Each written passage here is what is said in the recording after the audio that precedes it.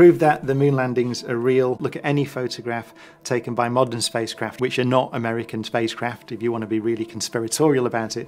We have photographs of the landing sites with the stuff there. And I've met several of the people that worked on the moon. I've been very lucky to do so. And they are undoubtedly not bullshitters. You've seen the video of Buzz Aldrin punching someone who said otherwise, and I fully supported him in that endeavour.